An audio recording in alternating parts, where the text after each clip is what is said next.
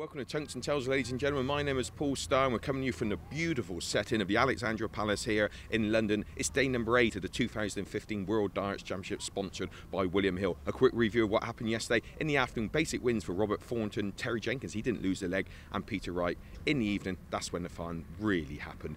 Dave Chisnell, world's number 8, he gets knocked out by Benito van der Pas, comes from 2 sets to 1 down to win 4-2.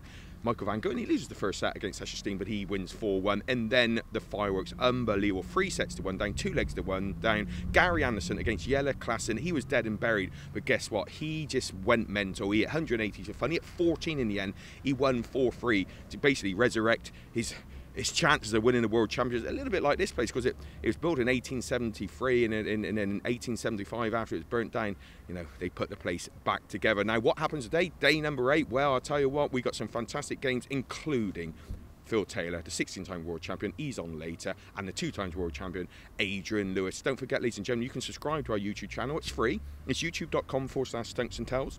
Like our Facebook page, that's Tungsten Tales Darts, and follow us on Twitter @Tungsten Tales. In association with Unicorn, we'll be keeping you at the sharp end of World Darts. Thanks for joining us.